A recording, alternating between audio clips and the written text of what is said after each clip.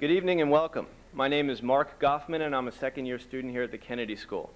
Tonight's forum event marks the culmination of a year's planning. Last April, a group of students and I from across the country met with Mr. Perot and United We Stand to discuss issues important to students.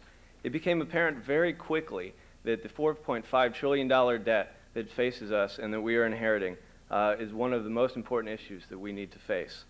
Even more alarming is that we don't see an end to this trend. In fact, the year that I was born was the last year that the U.S. balanced its budget. We wanted to do something, and we were hopeful. Therefore, that's when the Kennedy School, the Institute of Politics, and Mr. Perot came in. This morning, with the assistance of distinguished guests and faculty of the Kennedy School, we convened the first constitutional convention to address a balanced budget amendment since 1787. This event is important because the last one, as you may know, formed the Constitution that we now use.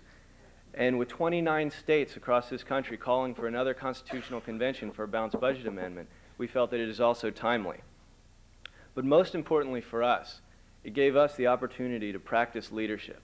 And practicing leadership, getting in the position where we have to make the decisions as public leaders about what is responsible and appropriate, that is what brings us to a school like this. So it is my honor now to introduce the Dean of the Kennedy School, Dean Al Carnesal.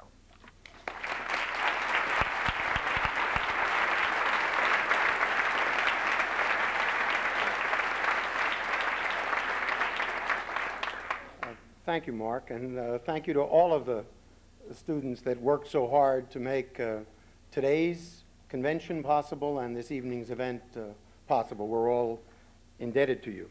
Now, it's my privilege to introduce tonight's speaker, Ross Perot. He's no stranger to anyone here. We know him well, and he's spoken in this forum before.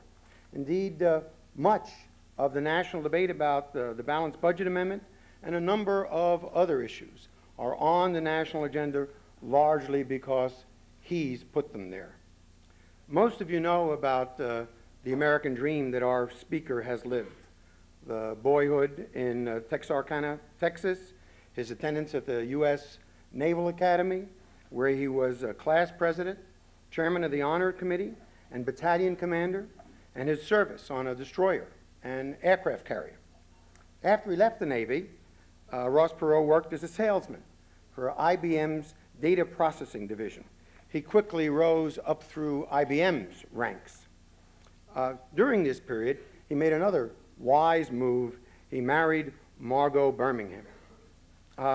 Using $1,000 that I understand she had saved as a school teacher, he started a one-man data processing company that eventually became Electronic Data Systems, a multi-billion-dollar corporation employing more than 70,000 people.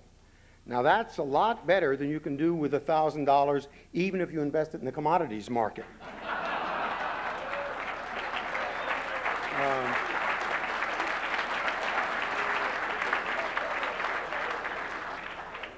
Now, Margot Perot says that she has always thought of her husband as a problem solver, a man of action. And of course, she's right.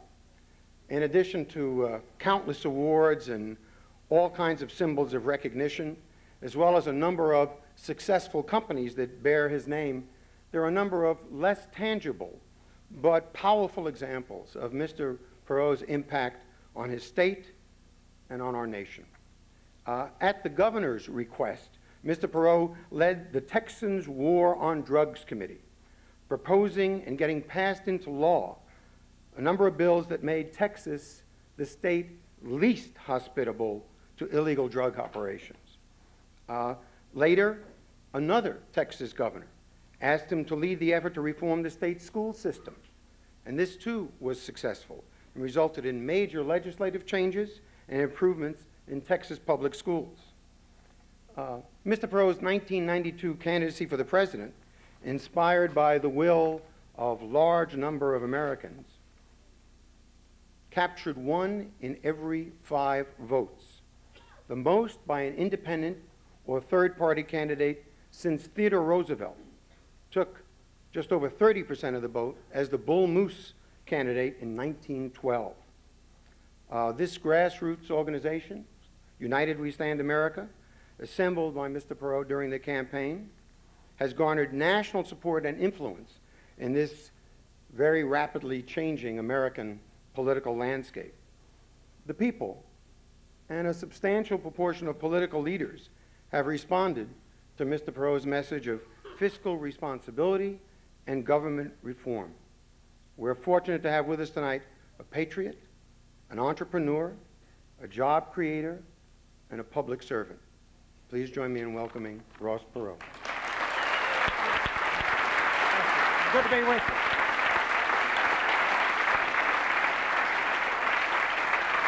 Thank you very much. Thank you. Thank you. Thank you very much for coming tonight, and I'd like to commend all you college students for coming together on your Constitutional Convention. This is a very healthy thing in our country because this does belong to you. We'll be talking about some problems our country faces tonight that we must solve. I don't want any of you to get down in the dumps or discouraged. We're a country that has faced a lot of tough problems, and certainly it would be wrong to get discouraged in this city when you think about 200 years ago when farmers were dropping their plows and picking up their rifles and going out to make this country free. The problems we'll discuss tonight are nothing compared to that. But the fact that you have come together, and it's certainly appropriate that you have come together because we're spending your money and that's wrong. Now, I'm going to show you some stuff here that'll let you know how much this country loves you and how dedicated, no, I'm serious. I'm serious. I've got a poll that Merrill Lynch took that I just fell over just before I came up here that shows the willingness of parents and grandparents to sacrifice for you to clean this up. I'm dead serious when I say this. We love you, and we're not going to leave you a country where you can't climb every mountain, ford every stream, and follow every rainbow until you find your dream like we did. It's only right. We are racing toward a financial cliff. Now, history teaches us that nations, and particularly free nations, tend to go over the cliff and then say, oops, we better fix the problem. This is a problem of such magnitude that we cannot take that risk. We simply cannot let it happen. We must start now, and we are in the fourth quarter of the game to be starting. We've waited too long already. We're lucky. See, why aren't we starving to death in the streets of some country where the typical citizen is? Like we could be somewhere in a country on the other side of the world where people are fighting to work for 25 cents an hour and people are starving to death, but we are here. So we're very fortunate to live in the greatest nation in the history of man. Our challenge, very simply, is to make the 21st century the greatest in our history for our children. Every prior generation has done that. And when you think of what they didn't have, and you look at the infrastructure and everything we do have, it would be appalling if we couldn't. Back when we were nothing, every generation left the next generation a better life. We have to be good stewards. Just think for a minute about the people who created our country. They faced real challenges and risked their lives. All you and I have to do is protect, preserve, and improve this great land. And while we have this obligation to pass on a better world to you, we still today are spending your money. We're leaving a debt that we cannot repay if we let it continue to grow. And one of our problems is that we have people in Washington who honestly think money falls out of the sky and that there is an unlimited supply of money, so any good idea we have, we will just pursue it. The real world is that money comes off the sweat of the brow of millions of decent, hard-working Americans who play by the rules, live in the center of the field of ethical behavior, do everything right, and never got the breaks you got. So particularly for you at Harvard and these other great elite schools in our country, never be arrogant.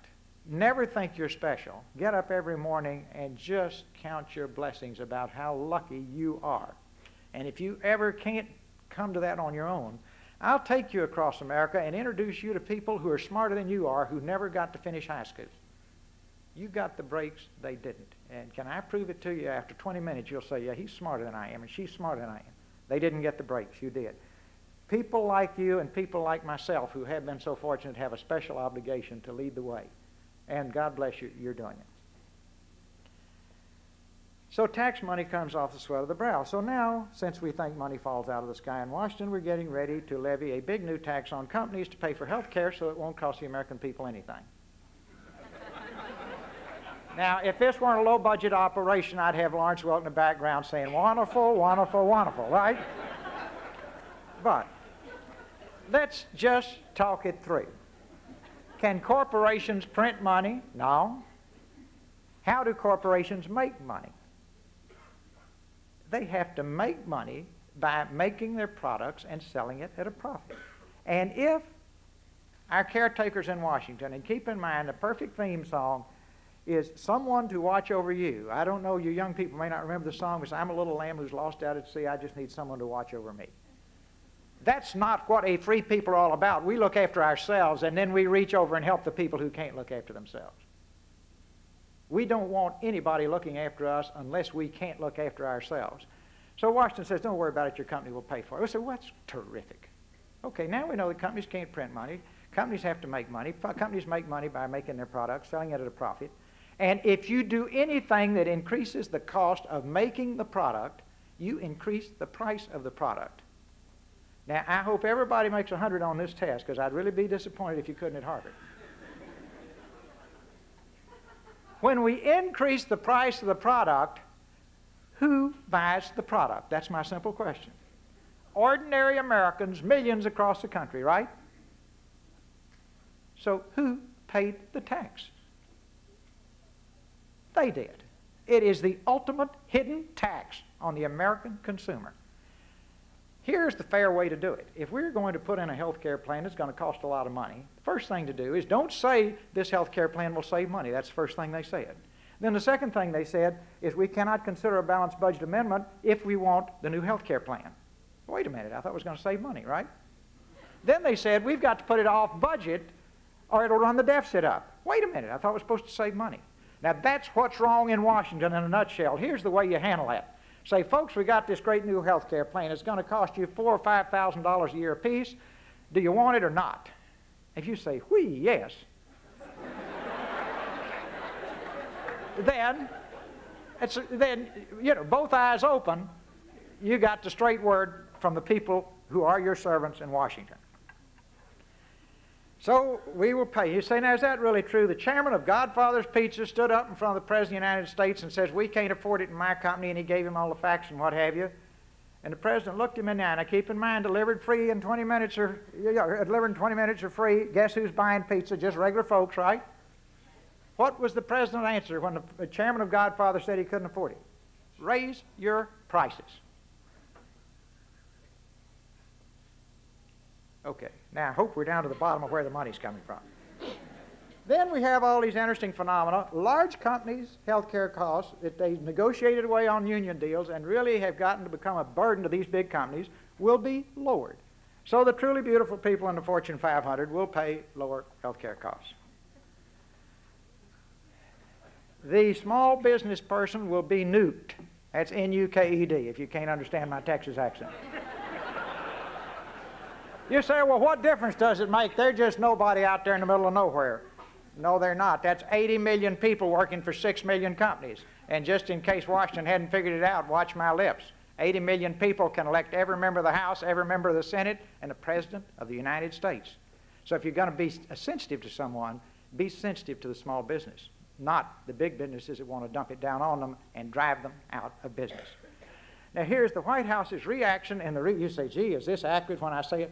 March Reader's Digest. You can't believe it in Reader's Digest, where could you believe it? So we can't be responsible for every undercapitalized entrepreneur. That's their reaction in the fact that it'll put small businesses out of business. 6 million small businesses employing 80 million people. Dwarfs the Fortune 500. It's the heart of America. This is where your entrepreneurs are. We desperately need them now with our debt, no plan to balance the budget, and I'm sure the people in the meeting have gotten this, but here, only in America. Now, there is some truth in advertising. Right here in the President's budget on page 25, I didn't believe it. I had them fax it down to me from Washington, is a chart that says what the future generations will pay. Every young person here who's not yet had a child, we're talking about your children, your children. Right here it says, well, before the Clinton tax hike, they would have paid 93% of their income in taxes. After the Clinton tax hike, they'll only pay 82%. That means you're keeping 18 cents out of every dollar if this forecast is right. Now, I'm going to get into government forecasting with you in a little bit. And weathermen before radar look very precise compared to government forecasters. But, there's a constant. They always are overly optimistic in what they forecast. See, I've just defined we've gone off the cliff when the tax rate goes that high, and here they are saying it will go that high. I don't know why they did it, but I'm grateful they did.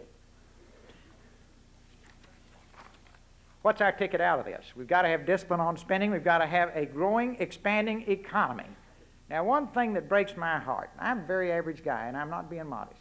Everywhere I go, I was just very, very lucky. I had the right idea at the right, Mark Haley's comment. It comes around every now and then. Right idea at the right time. Margot loaned me $1,000. I surrounded myself, since I wasn't very bright, I surrounded myself with very bright, talented people. They carried me to victory after victory, and the rest is history. That's all there is to it in my case. Okay. But we got to have a growing, expanding economy. We got to have every American working at a good paying job, paying taxes. We've got to put discipline on spending. They wouldn't even understand the phrase if I said it in Washington. They don't know what you're talking about.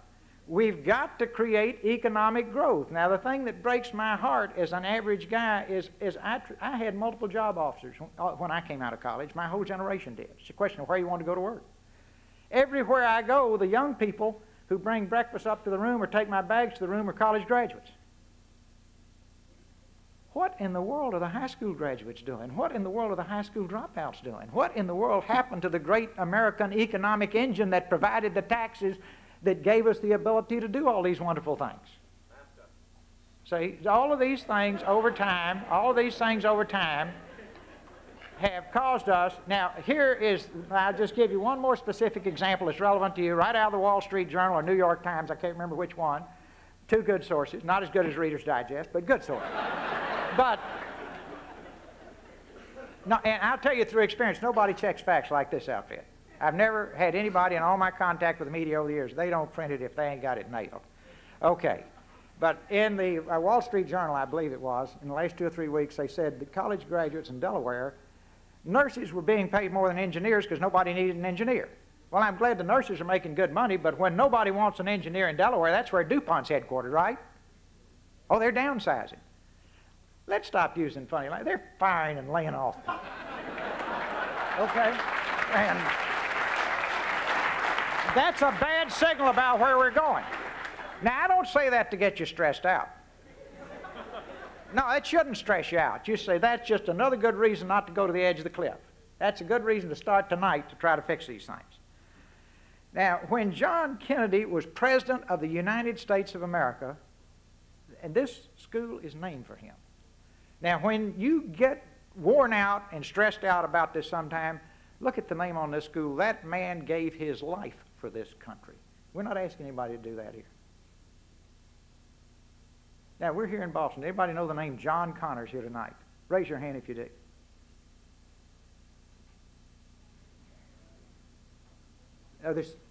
Are his parents here? No, seriously. John Connors was a wonderful young man, went to school here in this country, was a chemical engineer, then went to Germany in his junior year, didn't know how to speak German, learned German, made honors grades, came back, graduated, and became a Navy SEAL and was the captain of a Navy SEAL team when Panama went down. Now, here is a wonderful man. He was in Bethesda Naval Hospital with some infection. He had some kind of skin rash. He had the perfect ticket not to go to Panama, right? He went AWOL, that's absent without leave, and went to Panama. His mission of his SEAL team was to kill Noriega at the airport. You say, ooh, that sounds ugly. War is ugly. Noriega didn't come to the airport. John Connors got killed. See, I could list a bunch of football players' names, rock stars and athletes, and you know who they are. See, John Kennedy gave his life for this country. John Connors gave his life for this country. Don't you and I have the will to just clean up a little financial mess? We can and we will. And we owe it to them if we don't owe it to ourselves. Now, we've got to build our small business engine. We've got to get the entrepreneurs rolling again. But we have created it so that we have bigger and better jobs. The more you're making, the more taxes you pay, just very pragmatically. We'd like for everybody to be driving a limo, or riding in a limo. You don't drive a limo, but that means you're making a lot of money. No, I want you sitting in the back seat. That means we're getting big bucks sent down there to pay off the bill after we put discipline in. But we make it very difficult to do business in the United States. We have an adversarial relationship between government and business. That's not good. It's very easy to do business in other countries. Now, keep in mind, we're the biggest market for goods and services in the world. Everybody wants to sell their stuff here, but nobody wants to make it here. Weird. And every day we figure out a new way to let them do it. And every day we close factories, put people out of work, and the standard of living for 4 out of 5 of our people went down, not up, during the 1980s, working people in our country, because we kept shipping the jobs overseas. Then we're a huge pool of capital, the world's largest pool of capital, but capital goes where the opportunity is, and if it's easy to do business overseas and there's an economic advantage to doing business overseas, the money goes overseas, the job goes overseas, the factories go overseas, and our people are hurting back here.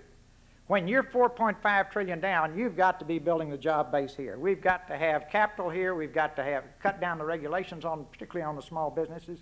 Say, why am I preoccupied with them? If each one of them will just hire one person, that's 6 million new jobs. You get those guys rolling, and it doesn't take them forever to get rolling.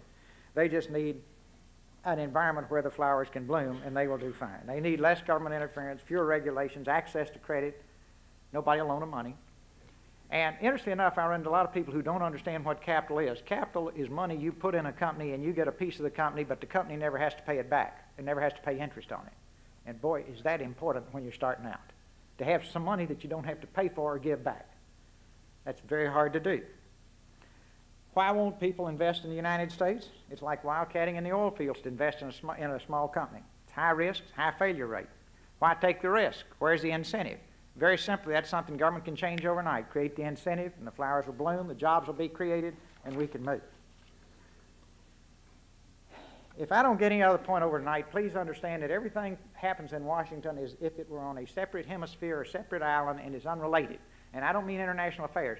When they consider these things, everything we talk about tonight is intertwined. It all fits together. It's all like the spokes that hold a wheel together, or the links of a chain.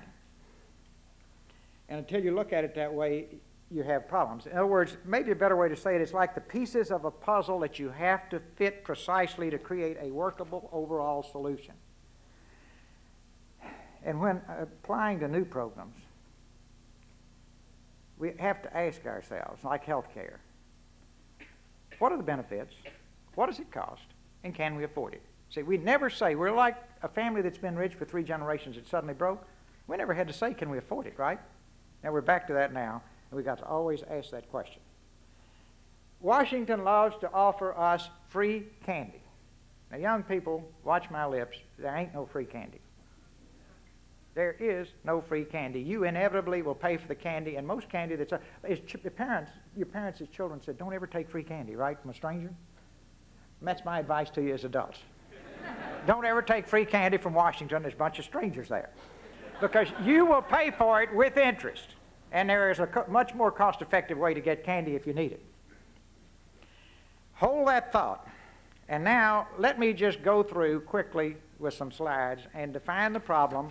And I'm going to move these things pretty fast, but I hope to give you a quick overall look at where we are. Okay, so, slide number 1, please. Okay, there we go. Here is where the money comes from. Now look at the fact that only 45% of my money comes from federal income tax. See, you don't even begin to get the money you need. See, we get a total tax receipt of $1.25 trillion, but $560 billion comes from individual income taxes. Now compare that to Social Security. Look at how much money is being collected every year for Social Security. Can you see it all right? Okay, great. Now then, let's go to the next slide. Let's go now to where the money goes. If you'll remember, Social Security brings in $465 billion a year, but we're spending $697. Now I've thrown some other things in there. These are all entitlements, Medicare, Medicaid, and other social programs. You look at the rest of it, it's just a little over half the budget.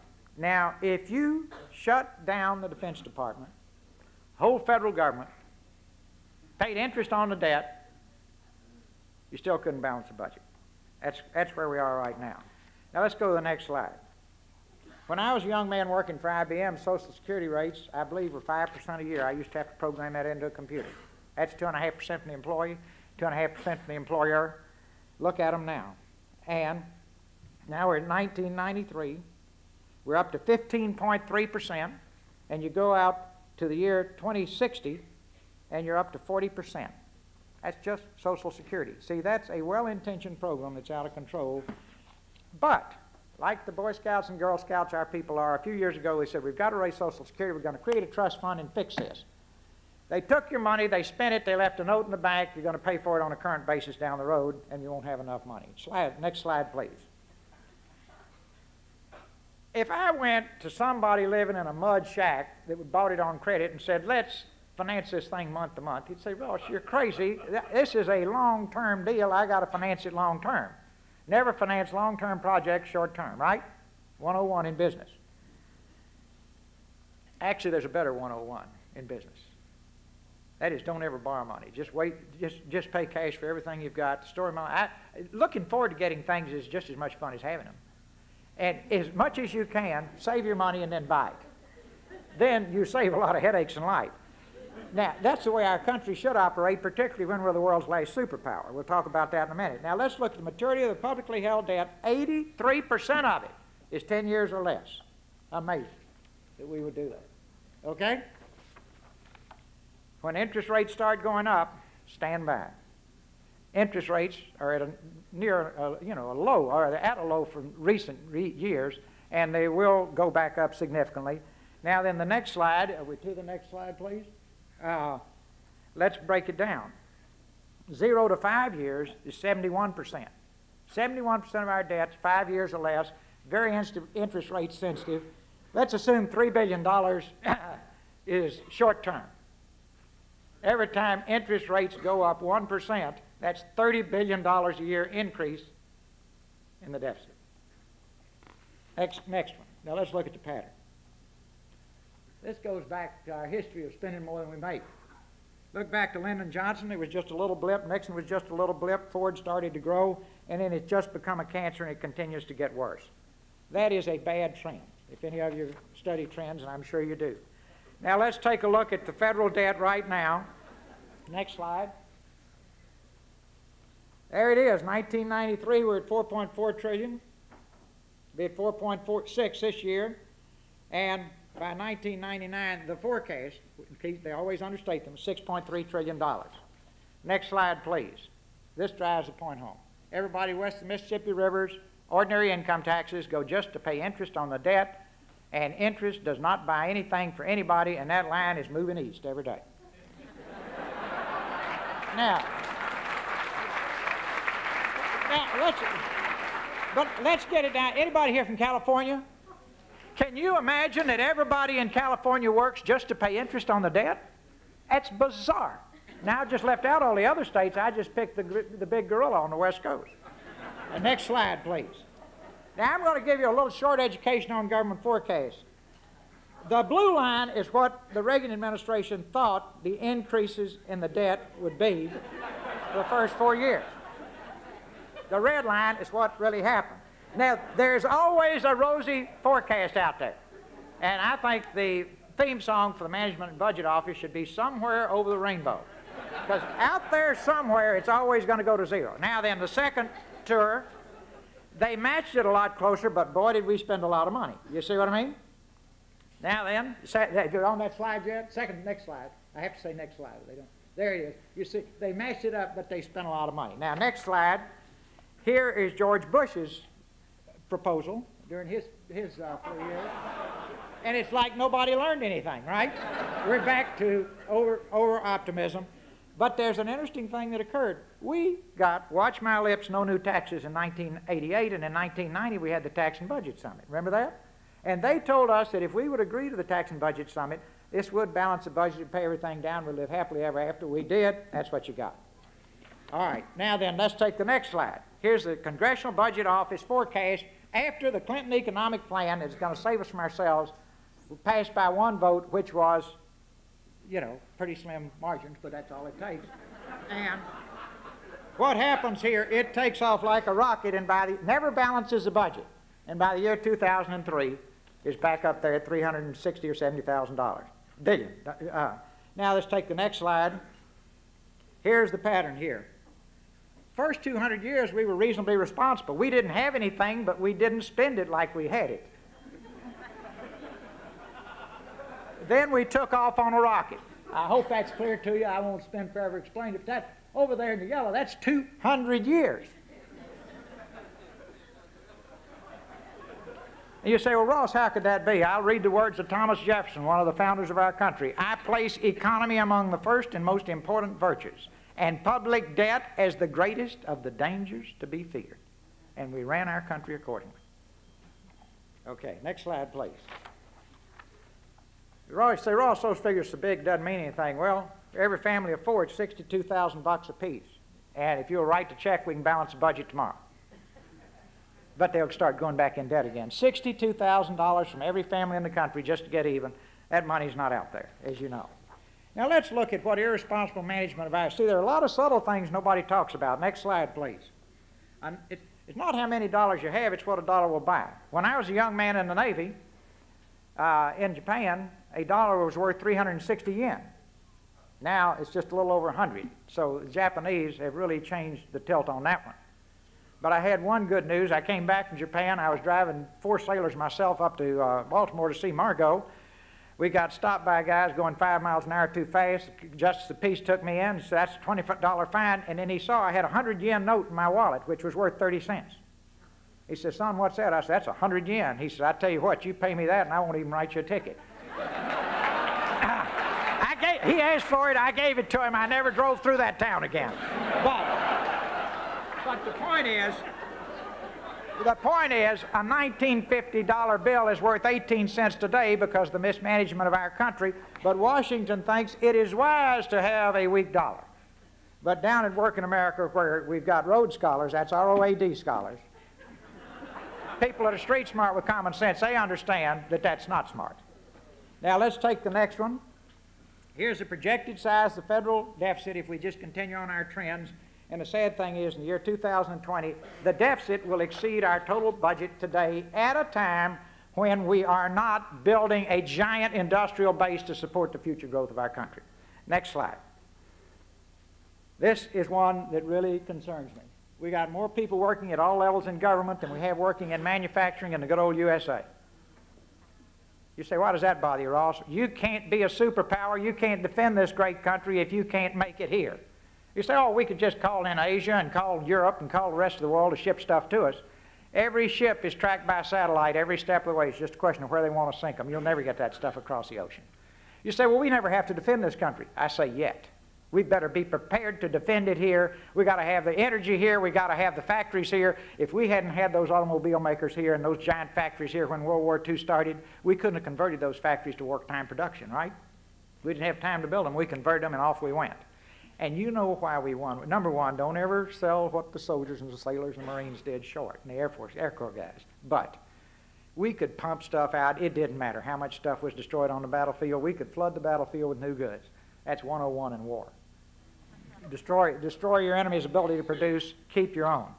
Now then, the best paid jobs are in manufacturing. The best paid jobs are in manufacturing.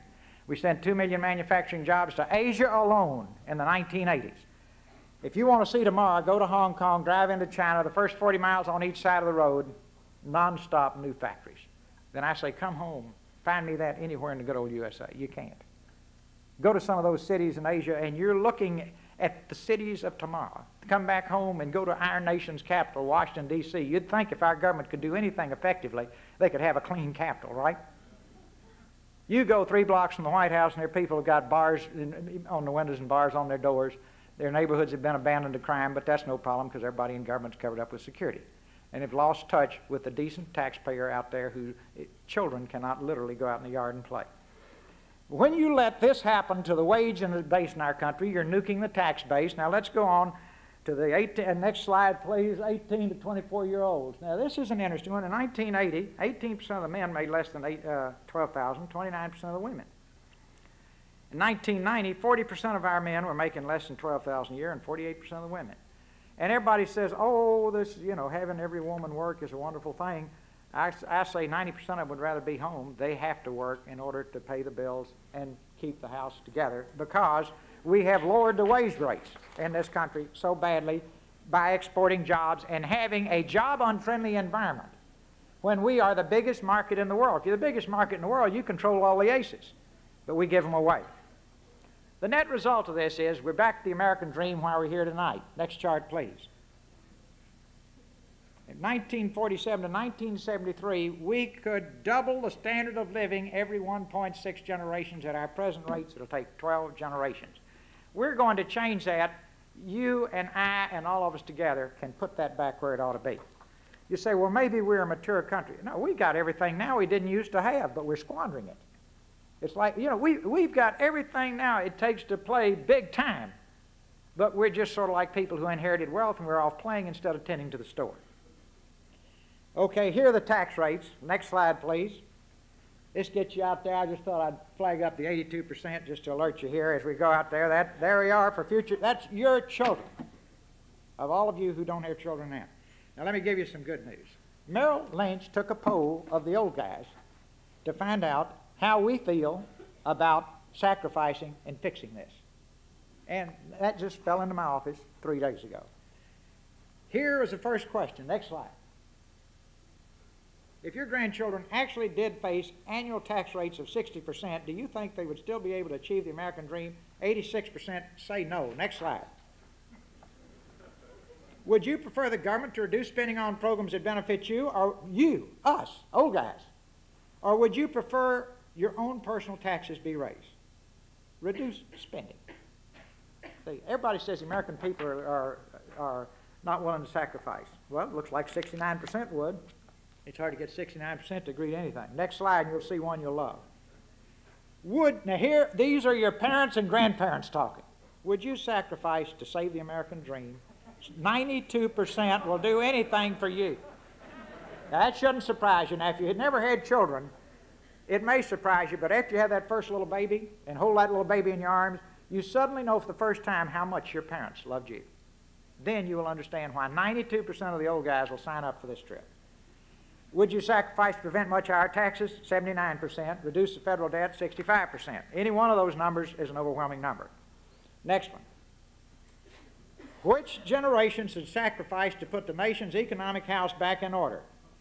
57% of the baby boomers said, put it on us. Now, they are 30 to 46 years old, I believe, is the definition of a baby. 30 to 48. And guess how many there are? 80 million. That's an army, folks.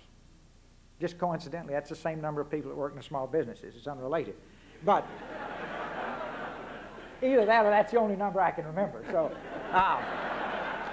but to me, these are really exciting. This shows that the America we think is there is still there, and we're ready to go hit the wall, do whatever it takes. Now, just remember, when your ancestors came to this country, they came, and typically, number one, to be free, and number one, to practice the religion of their choice. Most of us don't even go to church. But just think how, imagine, say, you'd like to come across the Atlantic Ocean on a sailing ship so you could go to the church of your choice. You say, buddy, I don't go to the church of my choice now. I'm too lazy to get up. See, that's because you can. When you can't, you will make a tremendous sacrifice to do that.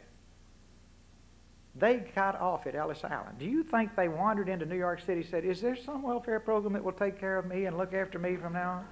No. I'll tell you one story. Mort Meyerson's grandfather had to leave Russia because he was a Jew. Mort's the guy that made EDS what it was. Mort's the guy that is primarily responsible for my financial success. His grandfather came to Ellis Island.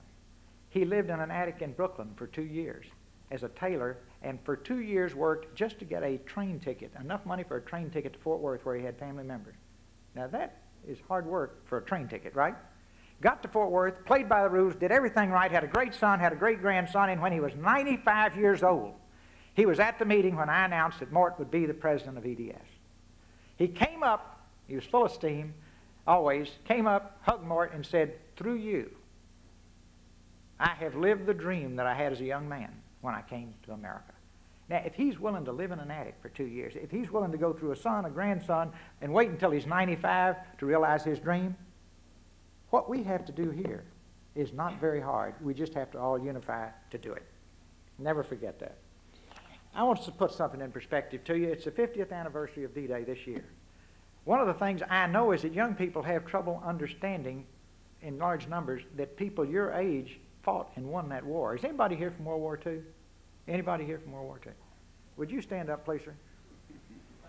How old were you when you enlisted? 17 years old. Every now and then I run into a 14-year-old. You probably knew a few of them, right? Big guys that just had to go fight for America. Anybody here from Desert Storm? Just to show you a young version. Stand, all your Desert Storm guys stand up. Okay, you can relate to them, right? They're just back. Just back. Now, these people did incredible things. Now, I hope they will run the story of Normandy Beach and D-Day and not Madonna's concert or something on the 50th anniversary. And if they do, I hope they'll tell you the story of a group of young Rangers, your age, 17, 18, 19 years old, the first to storm Normandy Beach, holding wooden ladders that they took from the British firemen. Laid them against a cliff at a place called Pont de Hoc. The Germans were raining everything in the world they had down on them. Climbed those wooden ladders. Now, you're climbing one at a time with machine gun fire coming down on you.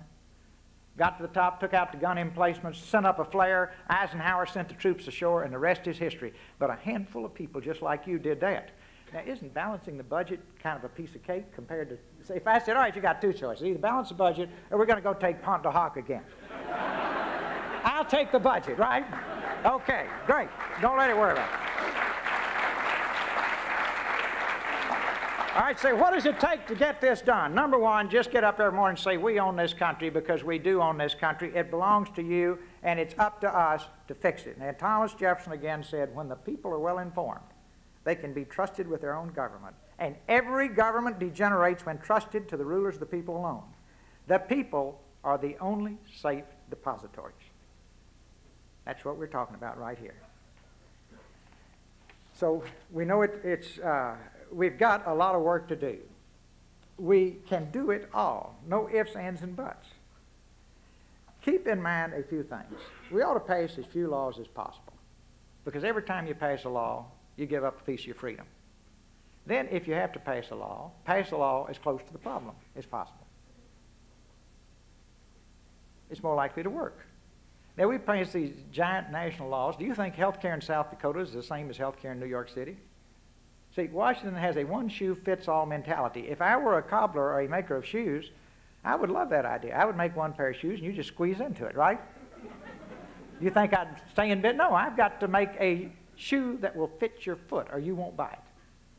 That's what you can do if you pass laws. Pass them at the local level. And make sure that it works for the benefit of the people, and don't get into these runaway programs as we have endlessly done.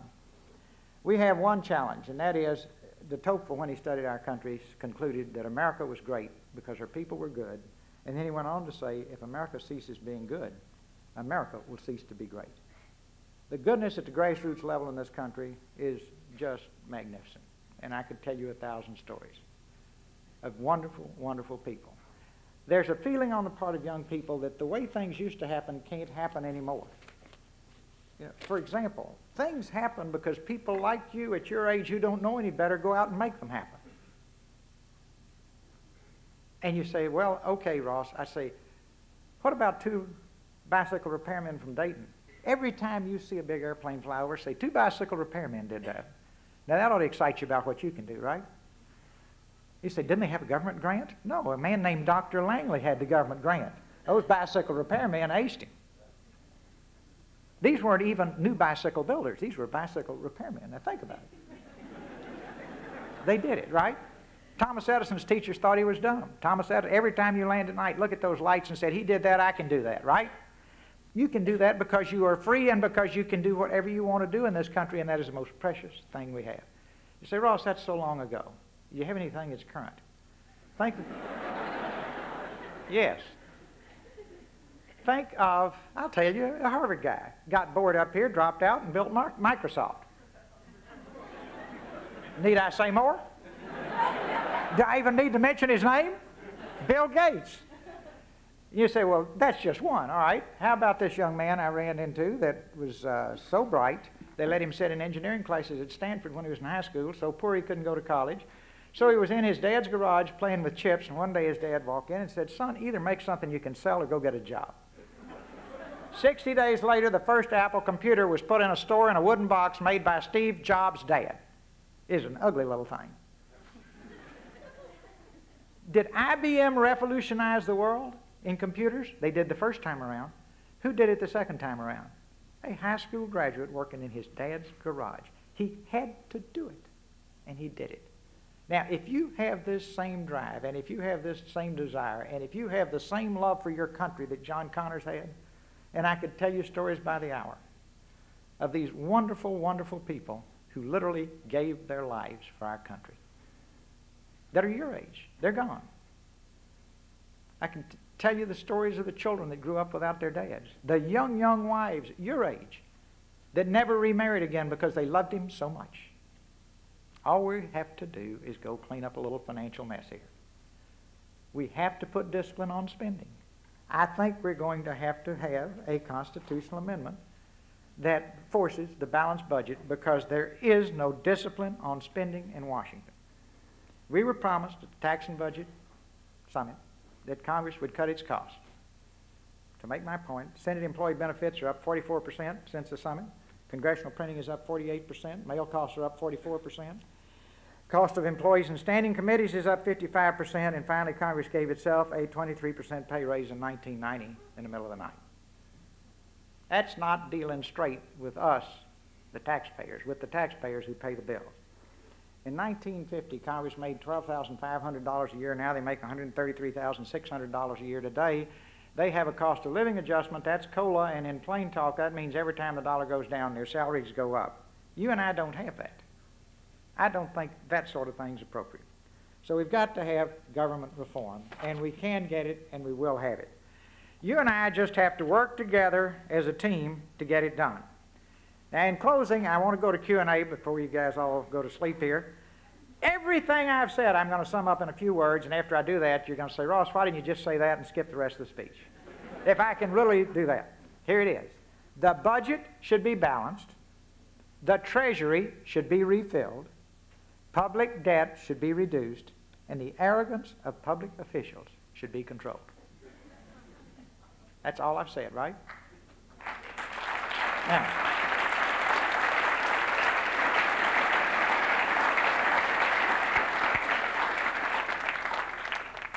obviously those are not my words.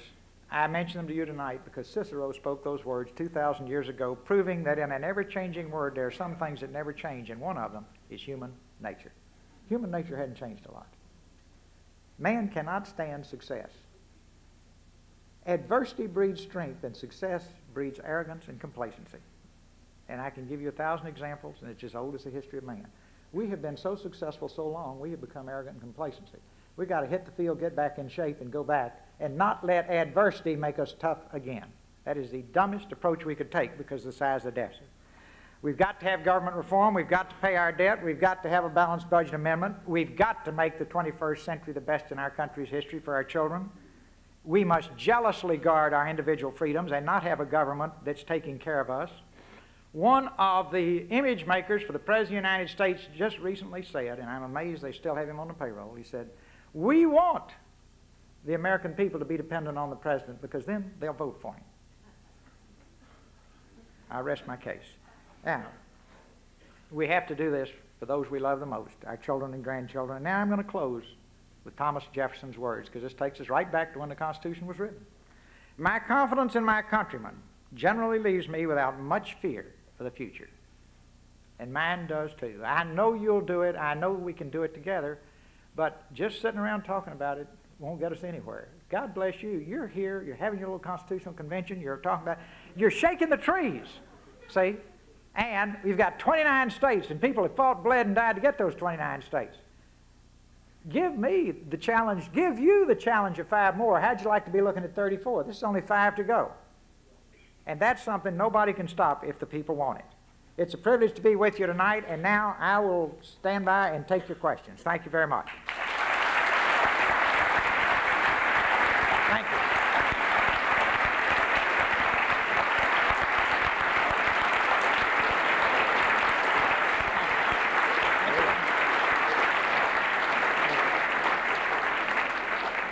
Okay, ladies and gentlemen, there are microphones, 2 down here and 2 up there. Please identify yourselves and try and keep the questions brief.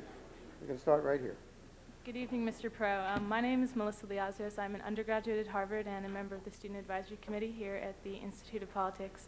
My question is about the Balanced Budget Amendment. It seems that Congress sometimes has a history of passing legislation and then not doing much to enact it. Do you think that if the amendment is passed, they would actually reduce spending, or do you think they would turn to other measures like cutting taxes, or do you think they would pretty much just ignore it?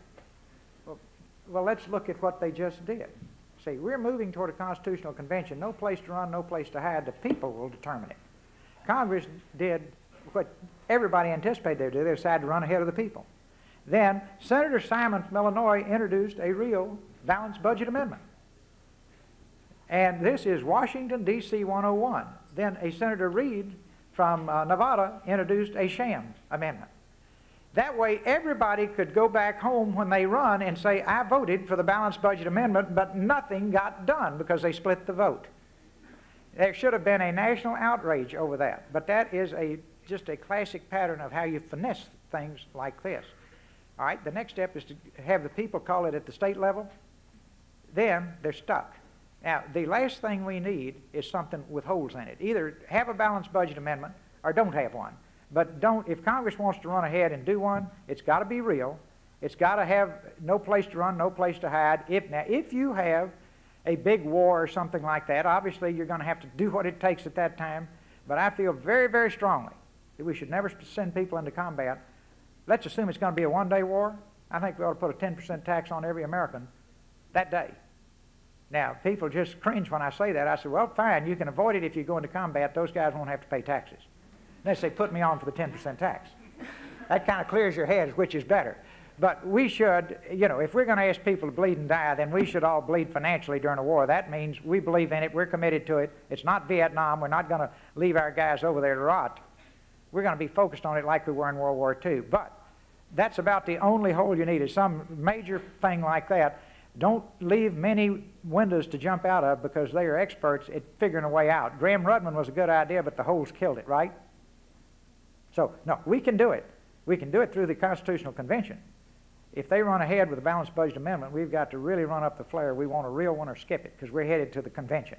If they'll give you a real one, it saves a lot of headaches, right? If they'll give you a real one, fine, done. That's what they ought to do. That's what you're paying them for, is to reflect the will of the people. Good evening, Mr. Perot. My name is Ishan Zadi. I'm a sophomore at the college. Now, you've done a good job showering us with anecdotes and charts, and your bottom line has been we need to balance the budget, we need to reduce the deficit, and the will is there. But I think America has reached a stage at which its population is used to the services that the government provides Right. and is not willing to pay more taxes. Now, it's one thing to enact a balanced budget amendment, to instate it, but that's not enough. You have to make the choices. You've got to decide how you're going to balance the budget. You're going to have to either raise taxes or cut spending in certain areas. You've made no mention about how you're going to do that. How would you specifically, if you were president now, or if you were in the CBO, what would you cut specifically, or which types of taxes would you raise to actually balance this budget, which you're talking about doing? Okay. I've spoken on that on a number of occasions, but and I'm going to answer, but the best book I've seen on this subject is Pete Peterson's book, who works with the Concord Coalition. They have a very, if you want to really get specific, and it's a book this thick, and that's what it takes, but you've got to go straight to entitlements. You're going to have to get into that. First, the easiest thing to do is take away the entitlements from everybody that doesn't need them. The President's economic advisor, when Bush was president, said that's $100 billion a year. Let's assume he's accurate, or let's assume he's 80% accurate. Take the one you want to take, but he was the President's advisor. Then they had the GAO did a study that says $180 billion a year in waste. If you go straight for the waste, if there's $180 billion in waste, do you realize we have something we call overhead that's bigger than the government of France? That's $100 and some odd billion that you can go take huge, I'm going to places you get huge chunks. There's $100 billion in the IRS. I've had 3 IRS commissioners tell me there's $100 billion a year they don't collect because of antiquated computer systems and what have you. Well, just you go to the entitlements, remove the to everybody that doesn't need them doesn't get them anymore. Certainly, people who have been lucky enough to have the money to take care of themselves in their elderly years and to pay their own health care, they don't have to do that. Give it to the people who need it. That's what built this country. People who had the means would give their money to people who didn't through charity.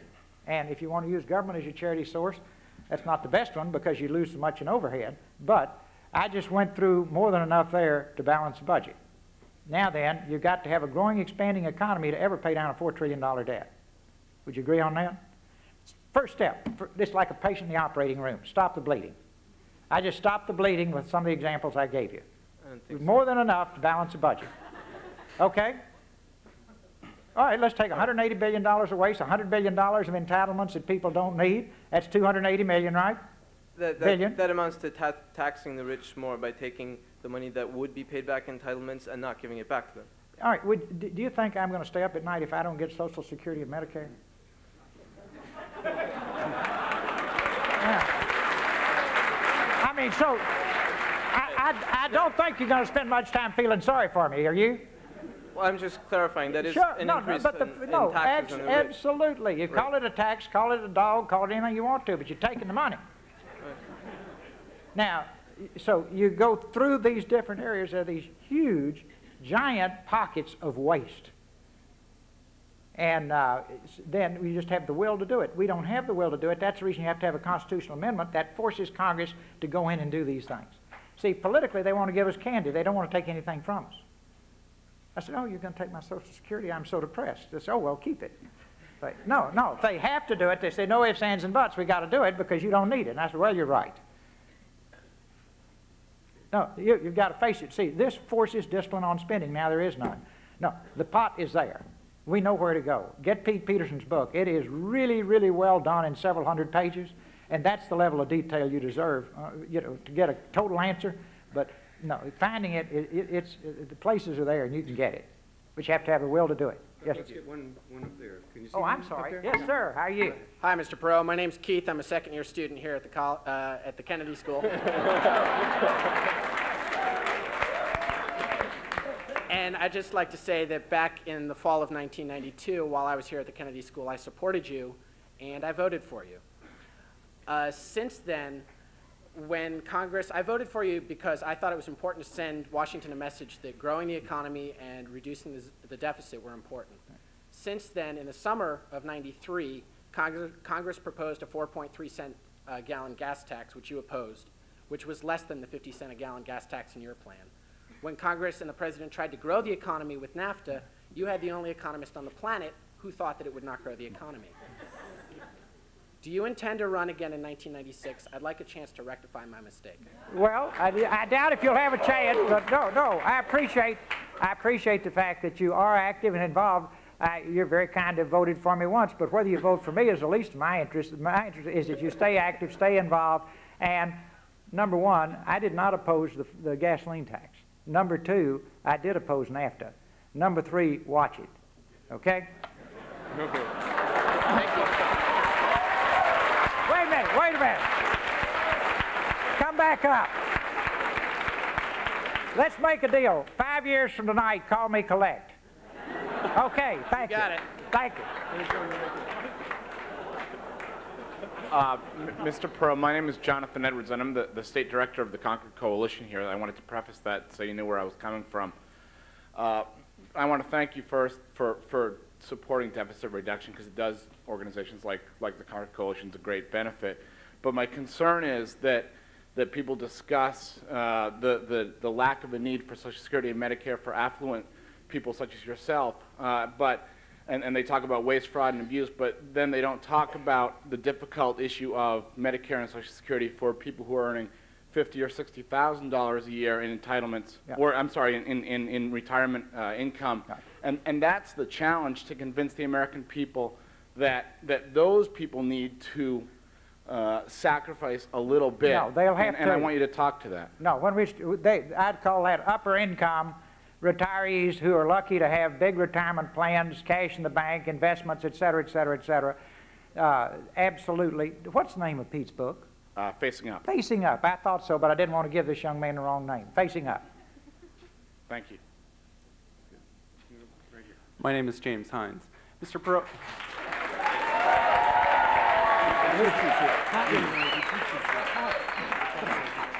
My family's here tonight.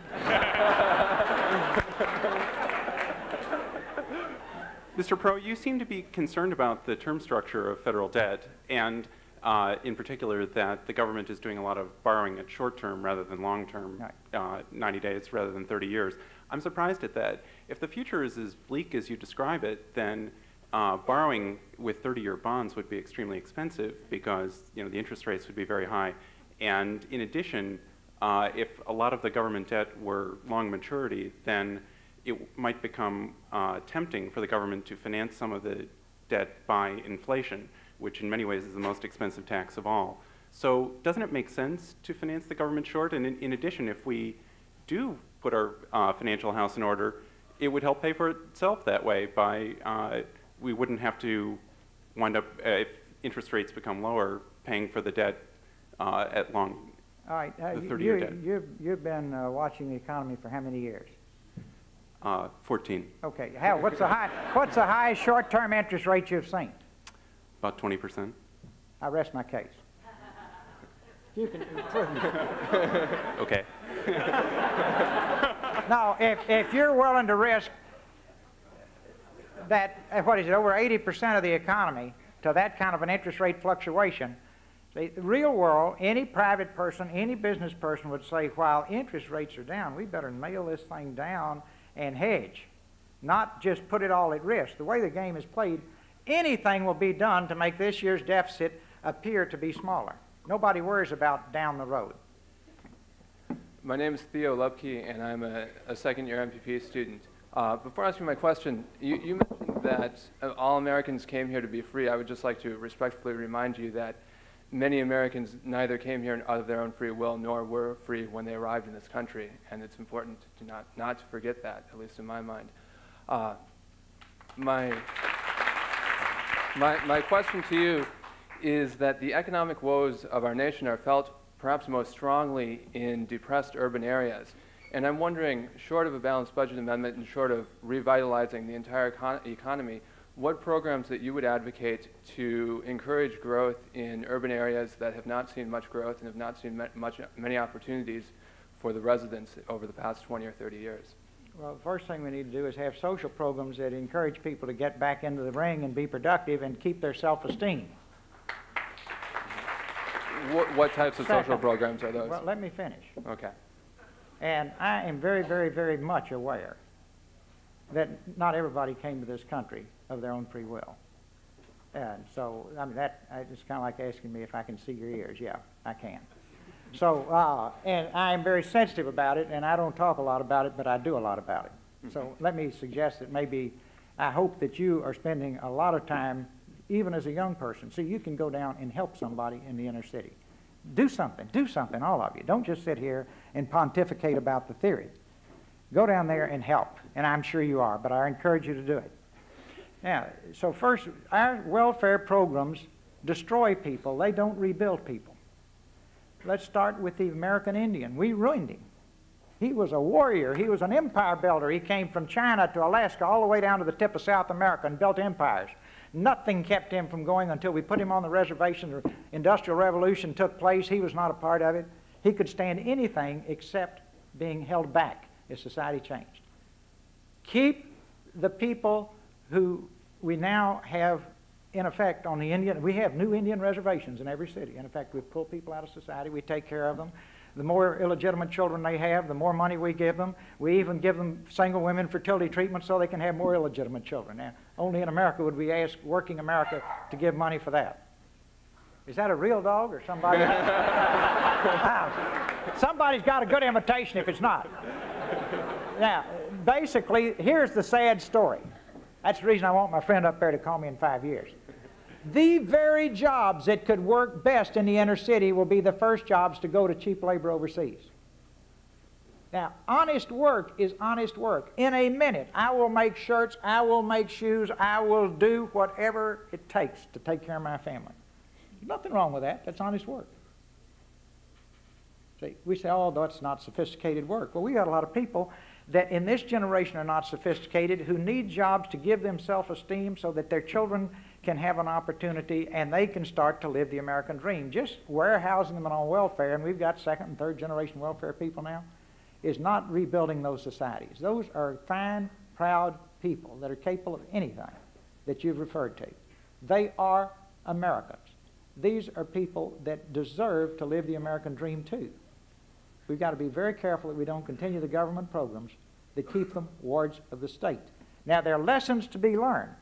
As we get bigger and bigger government, we are more and more becoming wards of the state ourselves.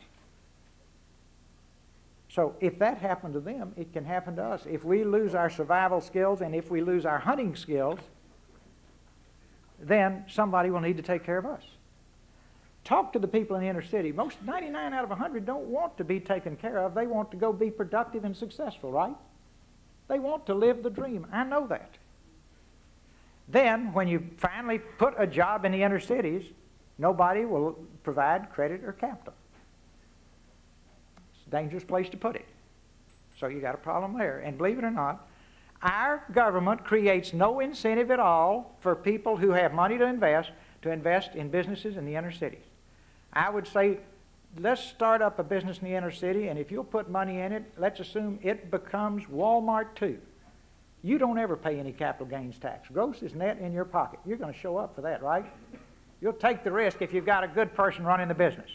I've given you a reason to go wildcatting, to use an oil field term. I've got to give you a reason. Now then, credit. Our government's own policies, our government's policies make it very difficult for banks to lend money to the small entrepreneur, and that includes the small entrepreneur in the inner city. We're back to capital and credit, and it's very important every time I say capital to point out that's money you put in your company you don't have to pay interest on, you don't ever have to pay back. That's very precious money when you start a company. So if we had capital and credit and we stopped shipping those jobs overseas, look at the jobs that have gone to Taiwan, look at the jobs that have gone to China, look at the jobs that have gone to Guatemala. Look at the shirts coming out of Thailand made by child labor. If you didn't see the television show, these are malnourished children. I've got one that a person bought on the streets, bought in a store in Hong Kong that had been shrink wrapped for the U.S. They bought it at a store made a profit in Hong Kong, department store, $4. Had a $24 tag to be sold in the U.S. These high-powered tennis shoes that kids kill one another for in the inner cities, they're all made over there in Asia, and they've got about maximum $3 labor and material content, and the rest is paying off sports stars and big buck advertising. What in the world is this? See, we are the market. The buyers are here. We ship the jobs over there. The people that could have done those jobs well, that would have been thrilled to have those jobs, don't have a job, and we run around saying, why? And then the government says, that's right, we'll have a job stimulus program. And if you read the fine print, they were going to spend $89,000 to create each job. And they defined a job as one person working for 1 year. Give me a break. This is a working level job. I said add $1,000 to it, make it $90,000, divide it by 6, and give $15,000 a piece to 6 people and let them get by for a year and look for a job.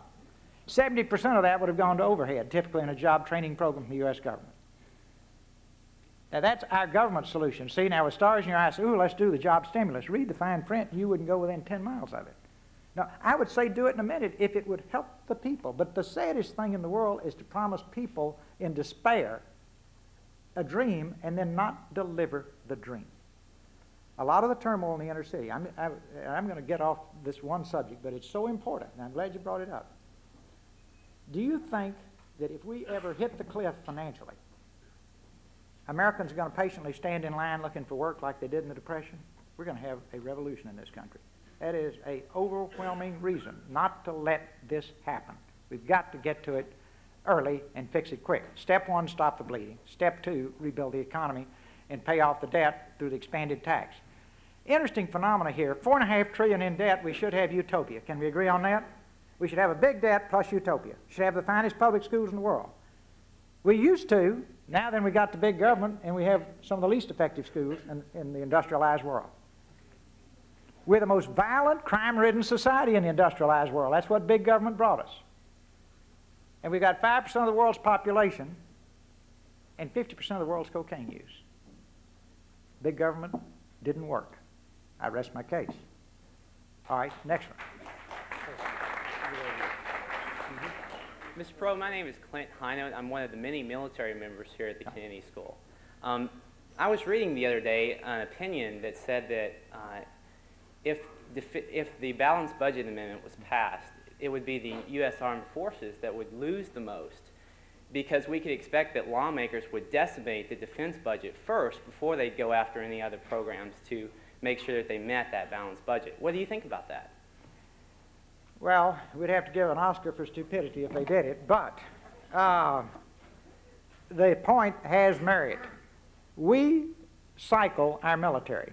We nuked our military during Vietnam, after Vietnam. Morale was so bad, guys wouldn't even wear their uniforms to the Pentagon. Then, over a period of 12 to 15 years, we rebuilt it at a cost of trillions of dollars into the finest military operation in the world. And now we're going through what I guess is the standard American cycle. We're starting to cut back, cut back, cut back. Hopefully, we will have learned through having done that several times.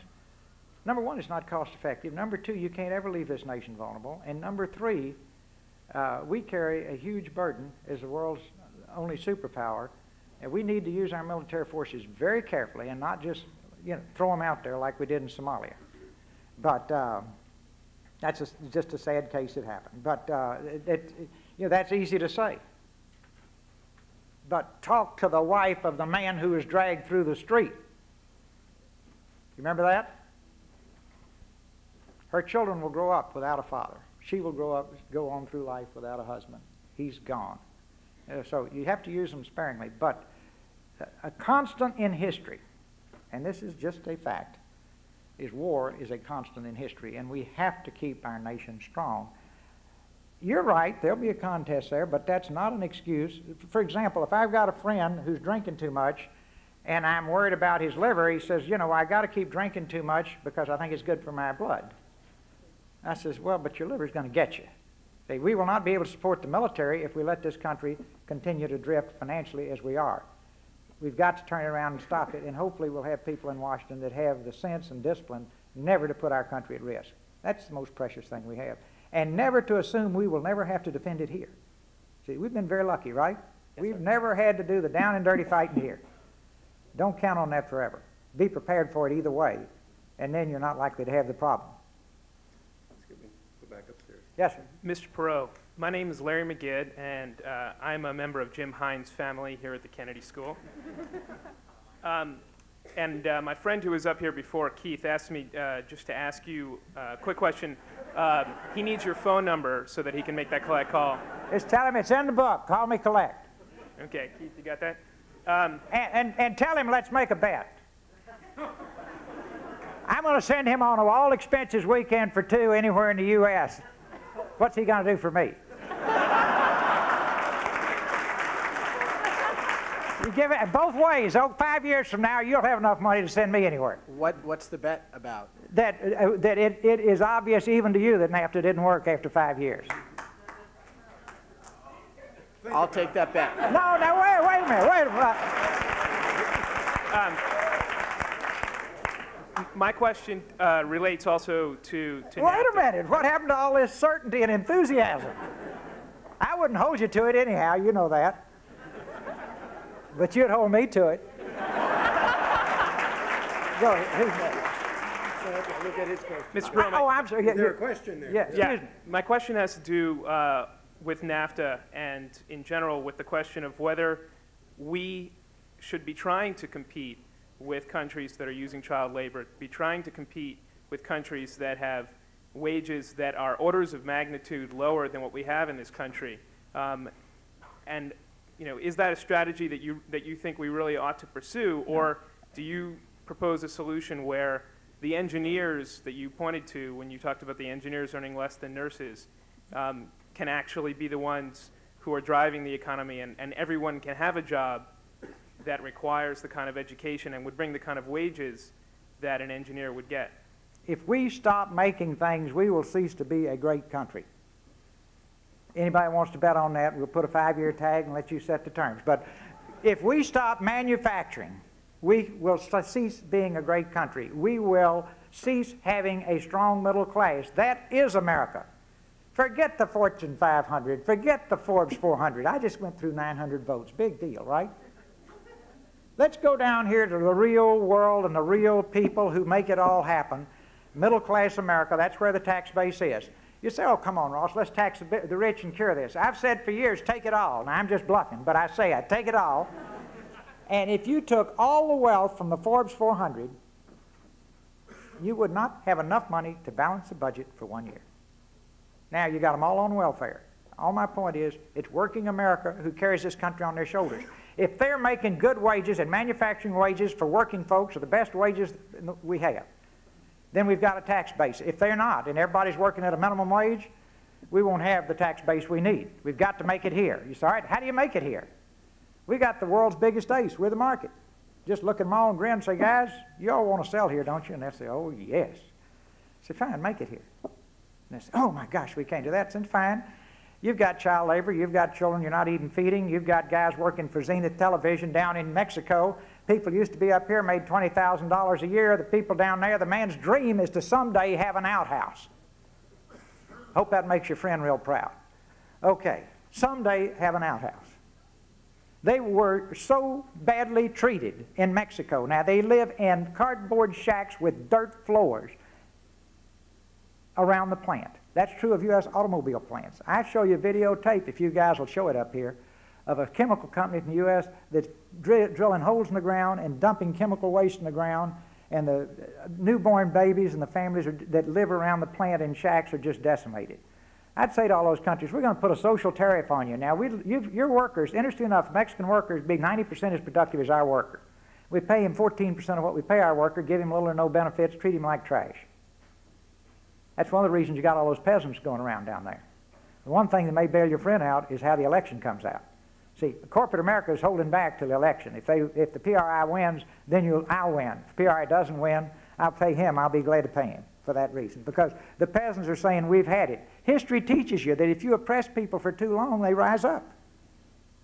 See, the same young man who was so concerned about the members of the black community in this country, I'm sure he is equally concerned about any nation anywhere in the world that would treat people like I'm describing.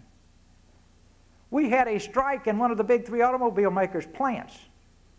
They called in the police.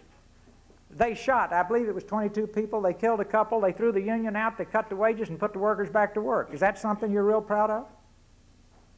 See, that is a recipe for future disaster in that country. The people will someday say, enough of that.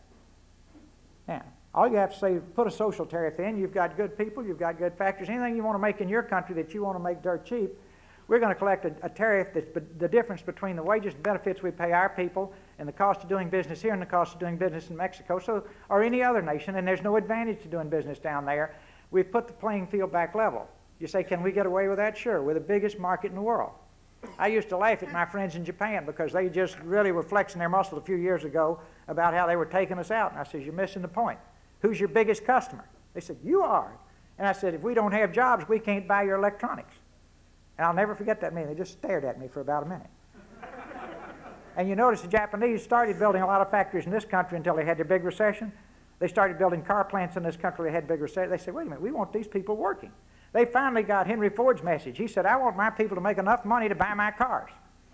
That's capitalism in its purest form, right?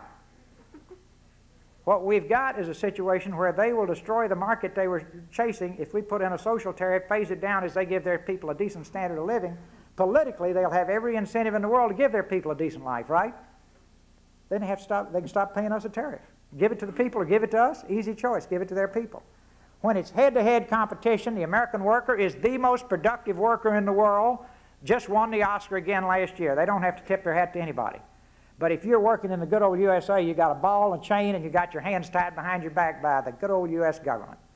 And the rest of the world lives free and has a tremendous advantage. Please, if you ever get to Hong Kong, go into China. Look at that, and you'll say, wow. Okay, who's next? Right here. Hello, my name is Avery Gardner. I'm a first-year student at the college and also a member of the Student Advisory Committee here at the Institute. I wanted to ask you about the changing composition of American industry. You commented and noted in some of your charts that manufacturing jobs have been declining rapidly. Well, counteracting that has been a tremendous increase in service sector jobs, which we've seen.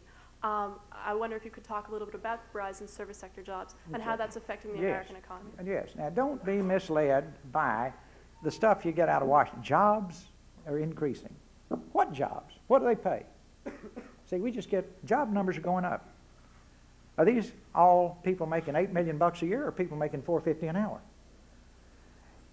In the 1980s, the high growth jobs, the highest growth jobs in our country were janitor, food preparation worker, secretary, administrative type jobs, none paying enough money to support a family. The high growth jobs. Now guess what happened? 2 million jobs went to Asia alone from our manufacturing plants. The high paying jobs went to Asia. The low paying jobs were being created here. The college graduates are making up beds and delivering breakfast. And we're saying we're going to create, don't worry about it, it's going to be service sector jobs. And they would say, well, let's talk about some service sector jobs that you'd really love here. Well, Microsoft pays its people well, right? Is there any reason Microsoft has to be in the U.S.? Do you have students from India here at the school? Then I don't have to tell you how bright they are. Someday I hope to know why people in India are so smart. That is an incredibly bright group of people. And when it comes to computers, it's almost like they have a gene that none of the rest of us have. Seriously. Seriously, they do. And just move your software factory to Europe, use the information highway. You know, that's a Washington buzzword, but just say use satellites and downlink. And ship it back and forth at the speed of light and get it done probably for 15 cents on the dollar.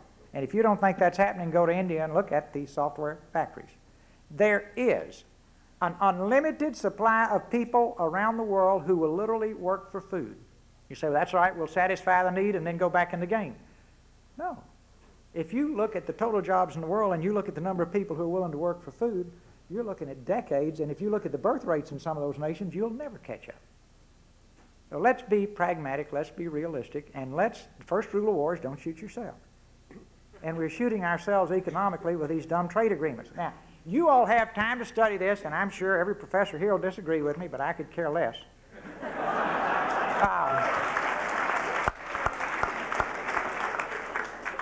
I like that, because then there's a debate, right? Everybody kicks it around, and just do me one favor, draw your own conclusions at the end of the show. Say, you draw your own conclusions.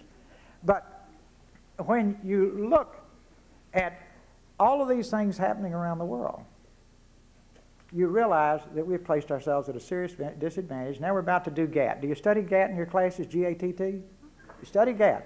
And I'm sure that everything you hear is this is wonderful, wonderful, wonderful. Anybody hearing negative stuff about GATT? Of course not. The establishment wants it. Big business wants it. The lobbyists want it. Now I just got down and said the L word. Okay? Okay. Study the World Trade Organization. And when you finish reading it, you'll say, no, Perot slipped me a bad copy. And then go get another one from somebody in Washington that's for it, and you'll realize we have created something like the UN, only it doesn't have a Security Council. Our vote as the biggest market in the world is not a weighted vote. Pick the tiniest little island with 3 people on it in the world that's a nation. They get to cast a vote just as heavy as ours. Do you think that these countries who want to ship into the United States are not going to pick us off that way? They make the decisions, they make the rules. We're giving up a lot of our sovereignty to the World Trade Organization. And most of you are being taught that it's a wonderful thing. Anybody wants to make a 5-year bet on that? I'll meet you down here after the show. And see, in 5 years, I'll be slowing down a little bit and need the money. So it'll all work out. It'll all work out. And at the rate the dollar's declining, see, if you bet now, it won't cost you much later on. But if all these young people go to work here tonight, in 5 years from now, we can get back together and have a celebration. This man's been patient here. I know you have. Thank you. My name is Micha Sifri. I'm an editor of The Nation magazine, right. And I also publish the Perot periodical and Unauthorized Quarterly. Mr. Perot, my question for you is, what exactly is your stake in this debate? An analysis of your 1992 financial disclosure statement revealed that approximately $2 billion of your $3 billion plus fortune was invested in government bonds.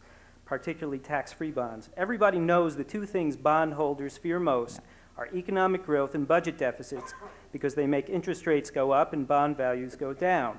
Last year, you campaigned hard against President Clinton's proposed economic stimulus package, which he quickly abandoned. As a result, interest rates dropped and the bond market boomed. My magazine, the Perot periodical, estimated your personal wealth increased by $250 million. Isn't your campaign for a balanced budget amendment, something that you called a phony solution when you ran for president, a continuation of you putting your mouth where your money is? And if in fact you don't stand to benefit from advocating these policies, when will you prove it? Well, everybody needs his 15 minutes of fame. Let him have it. I'm not looking for any fame here. When will you prove it? By making a full disclosure of your assets and financial dealings so that we, the people, can judge for ourselves? That was the question. Well, first, this is beautiful. This guy has something he calls the Perot Quarterly. Very carefully. Perot periodical. Never calls me to see if the facts are straight. Your people won't take our calls. Now, wait a minute. Never calls to see if the facts are straight and prints whatever his conclusions are. Well, you know, it's a free society, and you can have a free and irresponsible press, which is fine. And, you know, or you can try to get your facts, but his facts couldn't be more wrong on the fact that I made money on my bond holdings. He makes the most ridiculous assumptions in the world to draw those conclusions. See, when rates go down, it costs me money. I didn't make money, but so it's the worst of all worlds to be losing money and having this guy print that I'm making money. Now, if something like that had happened, I'd stay here and we'd have a big party. But it did not happen, and it was completely misinterpreted, and I assume maybe he just doesn't understand numbers, but I don't know what the problem is. But I can assure you that nothing we ever do politically has anything, except spend money, has anything to do with my financial status. My financial status is, as I've said earlier, I'm very, very lucky, and I am using the resources I have to try to leave a better country, let's put it on a very narrow basis, for my children and grandchildren. But I can't, it's really broader than that. But I think most of you would accept the fact that an old granddad and a dad would do that for his children. But I just couldn't stand to turn out the lights without having done everything I could to make sure that you all have the same opportunities I had. See, all I had was an idea.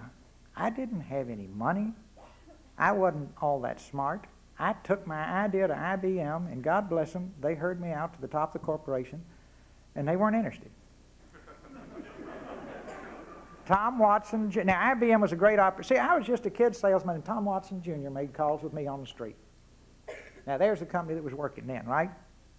So he knew me then, but they said no, and the reason they gave is at that point in time, hardware was 80% of the revenues of the market, software was 20%, IBM had the 80% locked up, they weren't interested in the 20%. Years went by, I happened to be in Colorado, this voice called out in a little restaurant and says, there's the one that got away, and I looked over, there's Mr. Watson. He says, come here, Ross, and I walked over, shook hands with him, he was Senator Percy, and he said, now, tell me again why we didn't take your idea. And I said, Mr. Watson, y'all were getting 80% of the revenues, you had the market locked up, you weren't interested in the other 20%.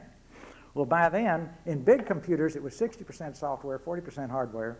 Little computers, it was like 90% software, 10% hardware. He said, did you know the ratios would change?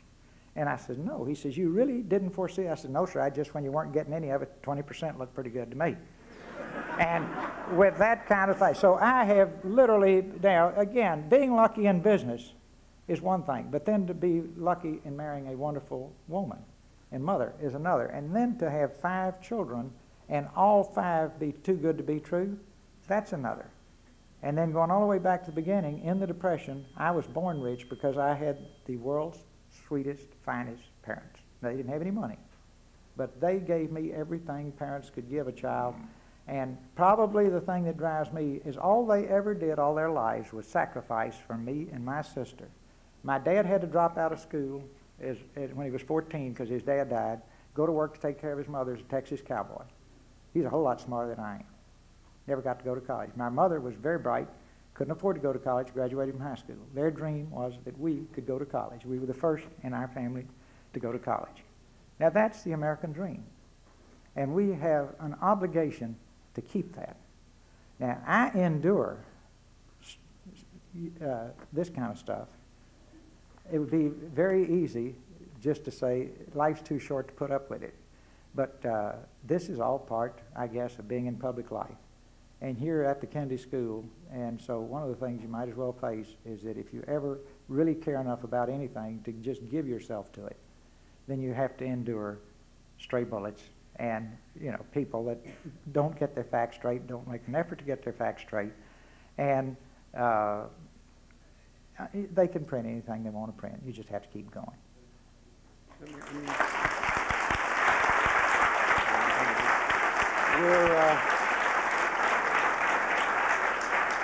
I'm afraid we're way over time. I apologize to all the people that still have questions. I want to thank all of you, and especially to thank our guest, Ross Perot. Okay, but now, okay. Testing, 1, 2, Now, testing.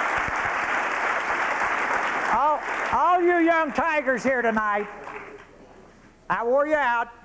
See, he had to blow the game here.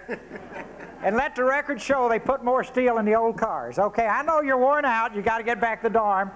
But just want to let you know that I stuck with you to the end. I enjoyed every single minute of it. God bless you all.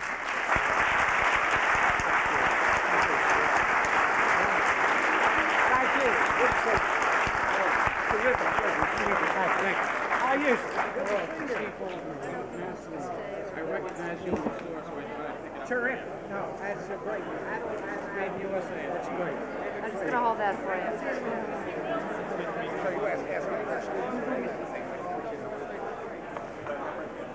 Do you want to stay here for a while, or do you want to go back? No, we'll stay here. Okay. Say hello. How are you?